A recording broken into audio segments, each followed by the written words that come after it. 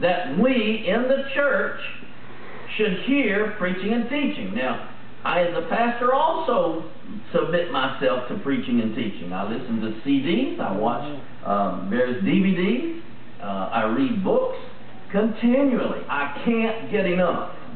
Well, you have to be the same way. He's created the church for that purpose.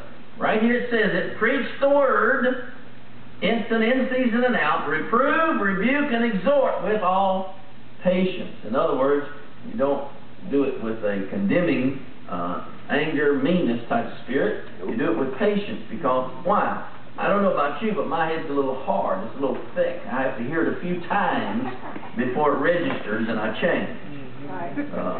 Just the way it is. Praise the Lord. Yes, sir. Glory to God. Well, the third way that he corrects us, first way is get into the Word yourself. Right. Study the Scriptures. Second way is get in the church family and fellowship. Listen to the Word of God. Third way is, in that church family, you're going to receive fellowship. You're going to bump elbows with people. Hallelujah. And God's going to use that to give you a little correction here and there. Hallelujah. Why? Not because He wants to harm you or make you upset or make you not come back to church, but because He wants to keep you on track. He wants to keep going the right direction. He wants to keep your finger out of the light socket so you don't get shocked. Hallelujah. Praise the Lord. Look in Luke chapter 17. We'll see this. Praise the Lord. Y'all still with me? Yes, sir. Amen. Luke chapter 17, verse 3, take heed to yourselves. If your brother trespass against thee, rebuke him, correct him. And if he repent, forgive him. If he trespass against you 7 times in a day, 7 times a day turn to thee, saying, I repent, you are to forgive him. That's right. Right. Yep. But the key is here that in rubbing of elbows and mixing and mingling, you're going to have some issues come up and arise. Well, the weak one leaves, just says forget it. I'm not coming back anymore. I don't like it. Right. Yep. Tracy was mean to me. So I'm not coming back. Hallelujah. Tracy would never be mean to anybody. I just use her example. She's on the front row. Front row takes the abuse. But you hear what I'm saying? People do this. Yes, sir. They don't come back.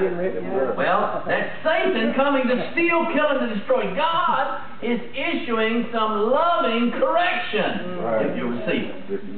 It's not easy to receive it. No, sir. But it's there for that reason, to keep you on the right track. The same passages in Matthew 18 goes a little clearer. Go to Matthew 18. Many of you are familiar with chapter 18 with the prayer of agreement. Well, right before that, it's talking about church discipline.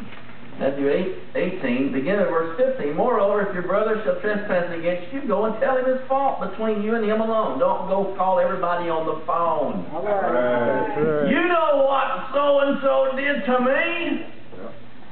That's not what he said. Go talk to him. If he'll hear you, you've gained your brother. If he will not hear you, then take with you 1 or 2 more, that in the mouth of 2 or 3 witnesses every word may be established. Verse 17, if he'll neglect to hear them, tell it unto the church.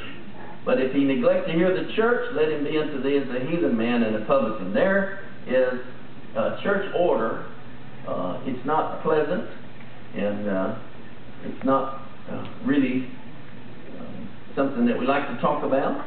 But nevertheless, if somebody just refuses to get right, and they're destroying other people along the way, it has to be dealt with. Yes, sir. Hallelujah. Now, when I was a very young man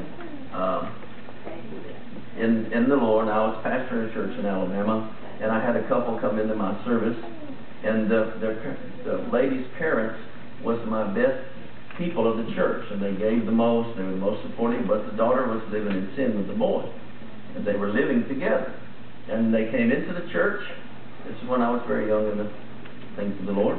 And they were worshiping God and praising God in the church, and all the people were seeing that. And they knew they were living, it's a very small town. They knew they were living together. And so I went to them and I said, you have a choice. You can either get married, you can either separate from living together and continue to come to church, or you can not come back. Oh, Oh, man. Well, I've softened and mellowed a lot since then. But that is a true story, and through that, her dad got saved. Because he said, at that time he was not strong in the church. He was coming, but the wife was a strong one. And he said, some preacher that'll come into this town and be that forthright and not afraid of nobody, I'm going to that church. Right. Well, God took it and used it for His glory, but it's not the way I would handle it today. Okay? I would go to them and try to help them, but I would not be so blunt to say, don't come back. And I did do that. But anyway, they did get married and everything was well, and thank God. However, this talks about a procedure similar to that, just not quite so blunt. God is very patient, long-suffering with people. Hello? Hello. Are you with me? Yes, sir. Okay, so anyway, there is first correction by the Word of God. That's the main way. Study, get it, don't do crazy things, you'll be okay. Do the will of God. Right? That's the first way. Second way, if you don't do that, well, the preacher's going to preach about it. And you're going to think he's talking just as you, and he read your mail. But he didn't really read your mail, or she didn't. They don't really know you or what you're going through. It's just God telling something, correcting. Okay? And then if you still don't receive that, then it can get uglier. Somebody may say something to you. Somebody may confront you and say something to you. And you have to be real careful, saints, in doing that. I don't suggest you do that just flippantly. Nope. You have to be very cautious, because you'll hurt somebody and drive them off real quick. So I'm talking about God's way and being led by God. You be sure you're mature in the Spirit before you go around. If you got the board out of your eye, then maybe you can pick it out of somebody else's. You know what I'm saying?